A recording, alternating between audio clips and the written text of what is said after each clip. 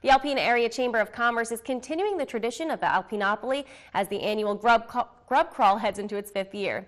The event will be on Thursday, September 17th, and tickets are now available at the Alpena Chamber of Commerce for $20 each, with the price increasing to $25 beginning September 10th.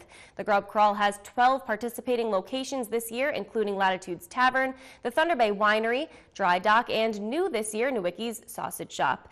The annual tradition has helped out local eateries in the past and has provided a good time for the community as well. It's one of the hardest businesses to run, is a restaurant, and so some of them had come to us. We give them referrals when visitors come to town, but it's like they wanted more. And so we started this, and it just was so popular. It sells out every year, and the restaurants like it, the people that participate like it. We have people that come into town every year just for this from other areas, and it's been great. There will be food, games, and 3 vans for transportation at each location, and those who attend will get a stamp at each spot on their board game, which they will turn in at the end of the night in hopes of receiving a prize.